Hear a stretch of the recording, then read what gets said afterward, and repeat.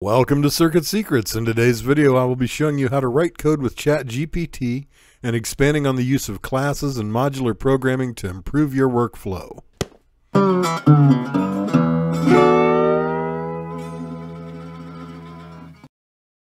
This is the fourth video in my series on writing code for microcontrollers with Chat GPT. First, I want to talk a little bit about the foundation of modular or compartmentalized programming, why and how it became so important, and why I think it will become even more important moving forward with AI-assisted programming. In the early days of computer programming, one programmer could handle the responsibility of an entire project. As computer technology expanded and gained complexity, so too did computer programs. This created the need for teams of programmers to be able to work on a project together and share the workload. Early efforts involved things such as functions to break a program down into manageable sized chunks of code. This was not optimum, as there could be conflicts with things such as naming or variables, and the entire program had to be tested as a unit. Enter object-oriented programming and classes. With object-oriented programming, each piece of code is completely independent, has private naming and variables, can be tested independently of the entire program, and makes it easy for a team of programmers to collaborate.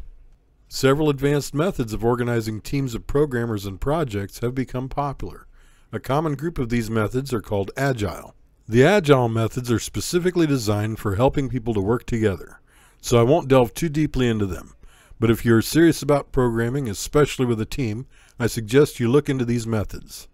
What we need to focus on when working with AI and modular programming is breaking the job down into easily definable chunks and the human programmer transitioning from the role of coder to project manager and senior programmer. I'm going to oversimplify this to make it easy to get results as fast as possible. The first thing you need to do is think in terms of the overall project and goals, without even concerning yourself with the programming. For the example I'm going to cover in this video, I want to have multiple flashing patterns for the built-in LED. Specifically, I want the LED to flash Morse code patterns. I want to be able to set the pattern by communicating with the microcontroller through the serial port, and I want the microcontroller to tell me through the serial port what flashing pattern the LED is performing. I tried to get Chat GPT to generate the complete program with classes and specified exactly that the first few times I asked it to generate the code. I did not like the results, as it was all in simple code, no classes, and it seemed like the code was too much of a mess to easily work with. So I simplified the problem for Chat GPT to steer it in the direction I wanted it to go. I phrased my request like this. Write an Arduino sketch for the Pro Mini. I want to have multiple flashing patterns for the built-in LED. I want to be able to set the pattern by communicating with the microcontroller through the serial port. And I want the microcontroller to tell me through the serial port what flashing pattern the LED is performing. At first, Chat GPT would only generate simple code, but then I asked a follow-up question. I asked it to break the already generated code down into classes. This time it was successful and generated a few classes and the required Arduino sketch to use them. The code is very simple and changes the rate that the built-in LED flashes according to a predefined value and setup.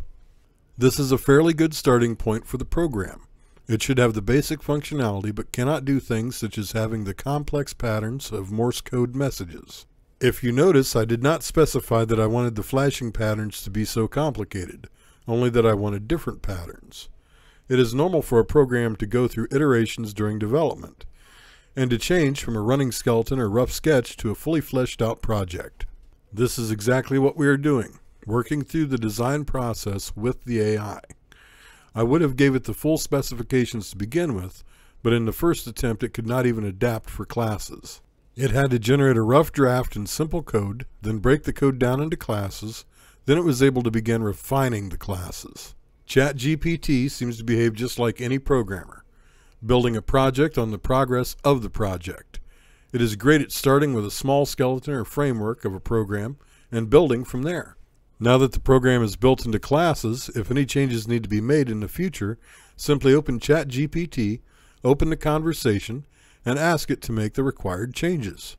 If more unrelated functionality is required, you can always start a new conversation and generate classes independently of the original conversation. There are other ways to tackle program creation. Sometimes quick, simple code is best to get a project running as fast as possible. Sometimes reusable code and expandability is paramount. Some programmers do not like to use classes and always stick with simple C and functions. I prefer that method for teaching the basis of programming. There is no wrong method when programming with the assistance of AI right now, though I am sure in the near future the experts will say it must be done only one way. Finally, I asked Chat GPT to add the ability to flash Morse code for the patterns. It turned out pretty nice. The code looked well organized. The last thing to do is copy the code into an Arduino project and see if it works. I created a new sketch in Arduino and saved it with a unique name. I clicked the down arrow on the right side of the Arduino IDE and clicked Add Tab.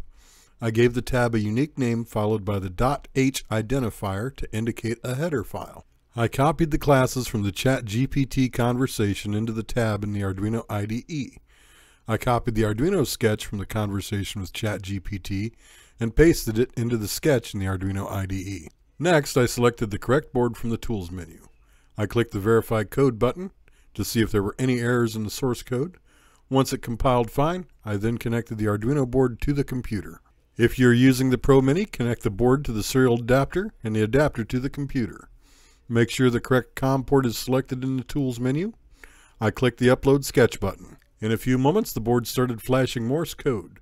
I opened the serial monitor and made sure everything was working.